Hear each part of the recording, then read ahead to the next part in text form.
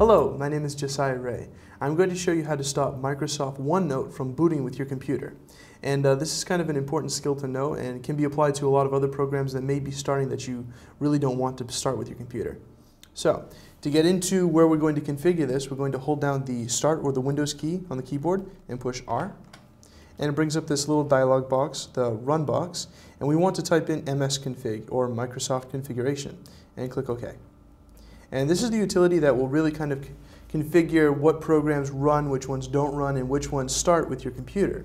So if we click on the Startup tab, we can see, if we open up the Startup item a little bit wider, that Microsoft OneNote is enabled to start with our computer. So to stop that from happening, we're going to click the little check mark so it goes away, and click Apply.